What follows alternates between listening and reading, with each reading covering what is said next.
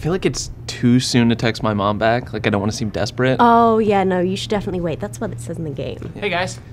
Have mercy.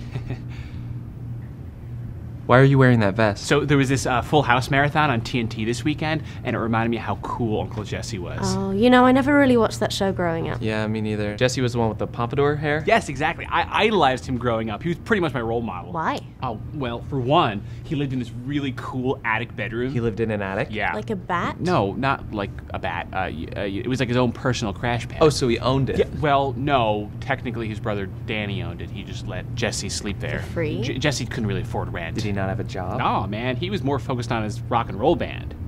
Pat, I'm a little confused why you think this guy is cool. I mean, to me, he kind of sounds like an unemployed aspiring rock star who was forced to squat in an attic.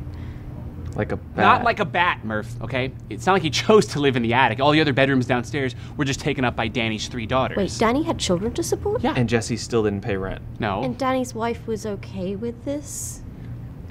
She was dead.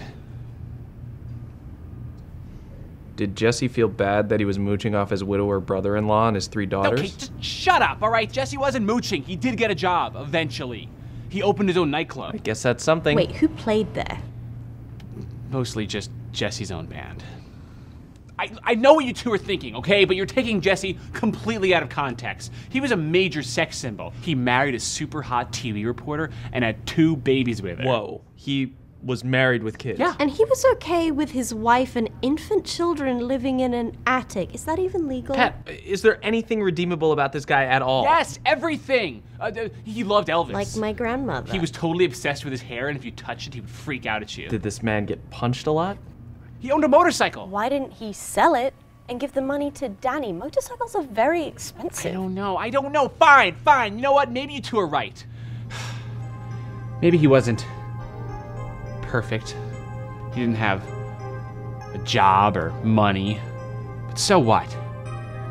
To me, he was a hero. I have to get out of here. You know, it's times like these I wish I could just go live in my uncle's driveway, like Cody from Step by Step. Like a drifter? Not like a drifter, Murph. Thanks for watching. Click here to subscribe to College Humor and here to watch more videos where you can catch all the laughs. What was that, man?